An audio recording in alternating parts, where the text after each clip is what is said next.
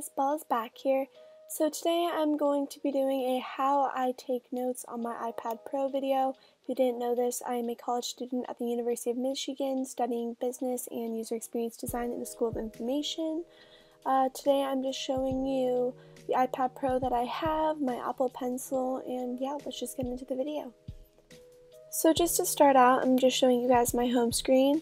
I don't really use many other apps for taking notes other than Notability, which you can see on my home screen here. A lot of people like to use Notability, or there are other note-taking apps. This is the one that I found to be the most effective and useful for organizing my notes, even though my notes aren't that organized. I should probably clean them up a little bit. But basically, a lot of people, when they make these videos, they use the note-taking device to make very pretty notes, and for me, I use my iPad Pro to take notes in a more practical manner. I can give you a little bit of the benefits on why I think taking notes on an iPad Pro or a tablet is better than taking notes on a computer in college, and I will get into that as we go on through the video. I believe I paid about $10 for the app, and I definitely think it was worth the money because I use it almost every day at school. So here, like you just saw me do, I just created a new folder for YouTube just for the purpose of this video. But by clicking the settings or the tool tab on the side, you can pick which type of paper that you want. And I tend to like to use graph paper for if I'm doing calculus or any type of math homework that I did over the school year. So the first thing that I'm going to show you is how I like using it to draw graphs. And this is especially helpful if you're studying something like economics. A lot of people like to use their computers for that.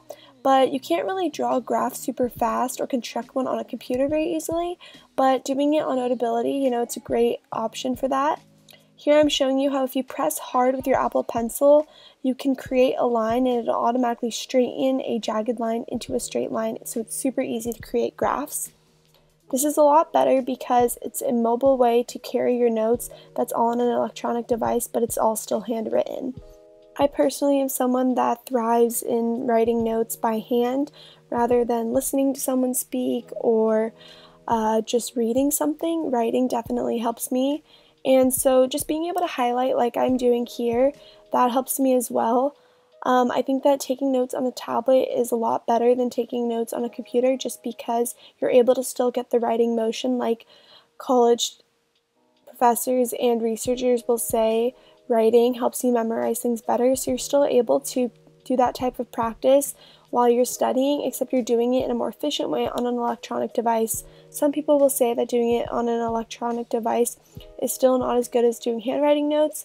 I'm not saying that writing notes on an iPad Pro or a tablet is better than writing notes handwritten on a notebook, but I'm saying that I think it is better than using a computer as an option.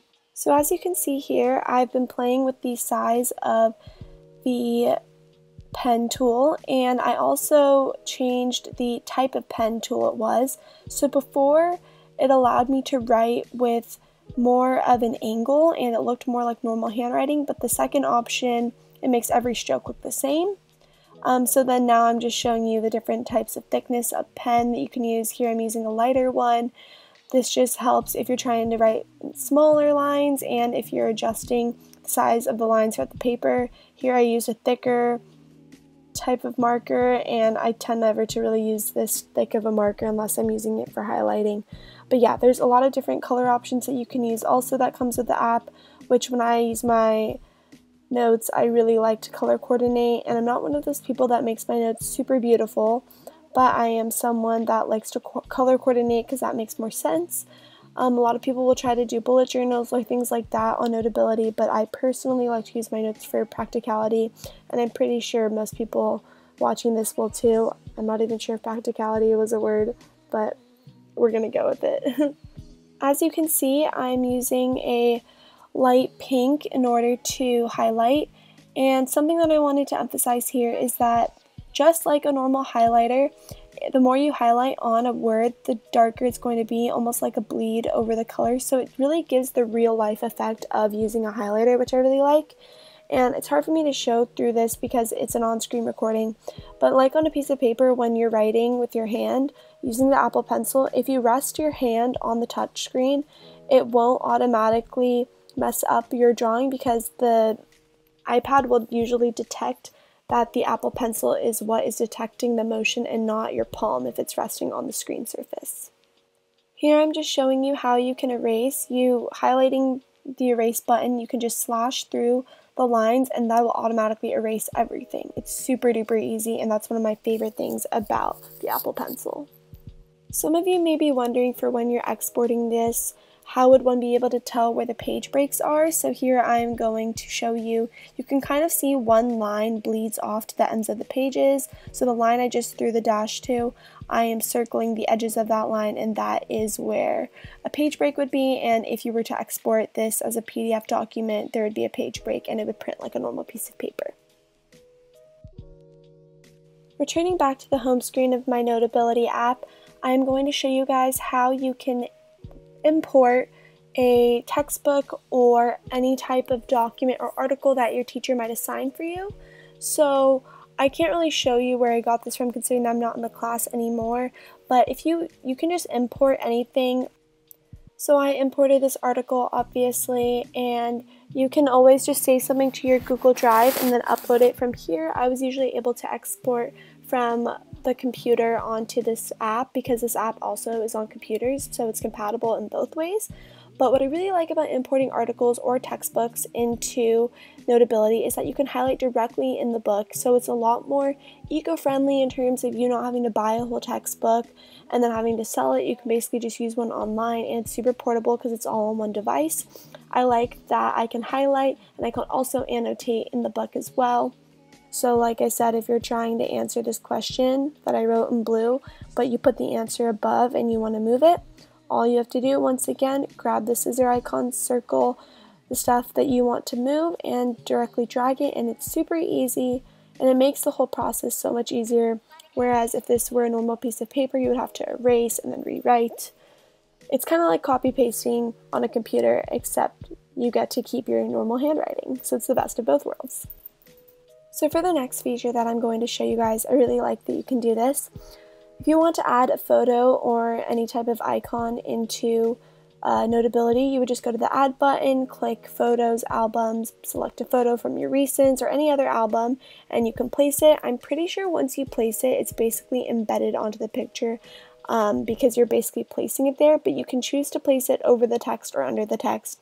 So if I decided to place it above the text, then it basically rasterizes with the background. I'm almost positive. I haven't really figured that out yet. I might be wrong, but I like that you can draw directly on photos. I never really thought about this, but a lot of people that have stars or any of those types of drawing, calligraphy looking things on their Instagrams, I'm pretty sure you can do that through Notability here, because you basically just take the drawing tool and you can start to draw little icons all over the picture. I started drawing a bunch of little stars all over the image, and this was basically a photo of my friend when she graduated and me hugging her. I like that you can annotate photos as well. This is super helpful if you're wanting to take a slide or a picture from a PowerPoint, and if you don't want to import an entire PowerPoint from a professor, you could always just take a really important slide, or especially with math or science, any textbooks, anything with formulas. I loved copying and pasting the formulas into the books and then being able to highlight over them and add any additional information associated with those formulas. In addition to this, you can take your own photos. So here's me taking a cute little selfie as I film this video. Super duper cute, am I right or am I right? And then basically, again, you can place that anywhere and do as you wish with that photo. And just to further emphasize that you can draw all over the photo if you want, here I am trying to mimic what a lot of people do in photo booth, and they draw the cute pink little hearts above their face. Unfortunately, I don't really look as cute in this photo as most of those girls usually look, but here's props to me for trying. So just to show you what my actual notes look like, this is an example of something that I did for my exam 3 for econ. My notes aren't super pretty. I just put formulas, and I tend to, for this one I got more lazy, so I only used the yellow highlighter. But as you can see, I started to do some graphs. Sometimes if I don't have time, I just draw without using the graph paper, but that was because I was in a rush. The next example here, I imported a PowerPoint from my professor, and then I added in formulas, and I like to write in the lines. A reason why I like doing this is because you can see here on the graph, a lot of things weren't labeled, but he labeled them on the board in class, so I was able to write directly on them instead of wasting time trying to copy and paste the graphic. I was able to listen and then add in the notes as he was speaking. That's why I like taking notes on the PowerPoint, because I don't have to worry about copying it all. I can absorb the information and add whatever I think I need to add. And the cool thing about importing PowerPoint into a note is that you can add in your own notes at the bottom as well. Another reason why I really like Notability is because I sometimes will import practice tests in. I'm not going to really go much into depth with this, but yeah, you can easily import practice test into your Notability app, and you can, instead of printing out like 10 pages for practice tests, you can easily write in black or blue and then correct in red ink. Super eco-friendly, you don't need a print, and you still get practice of writing directly on something that is just like the test. So if you want to print this or share it, you would use the share button at the top, and to click email, you could save this as a PDF or any other file format. I tend to use Google Drive because it's easy to access from my desktop or my MacBook. As you can see, I have a bunch of different folders that I could technically import this item into, which would make it super easy to print or just to find on a computer as well, where you can still edit the document. I honestly don't really have many more tips to say other than you could split the screen and read a textbook whilst taking notes in Notability. I unfortunately forgot to record that, but that is another thing that you could do. But yeah, this is just my practical way of taking notes. I know it's not the most pretty. I know some other people on YouTube have made prettier ones. Trust me, I'm aware. But this is how I take notes, and I thought it was a practical way to show you guys. My social media links are in the down bar below if any of you want to see what I'm up to at the University of Michigan. But yeah, I think that is it. I really liked making that video, and I will see you guys sooner or later. Peace out.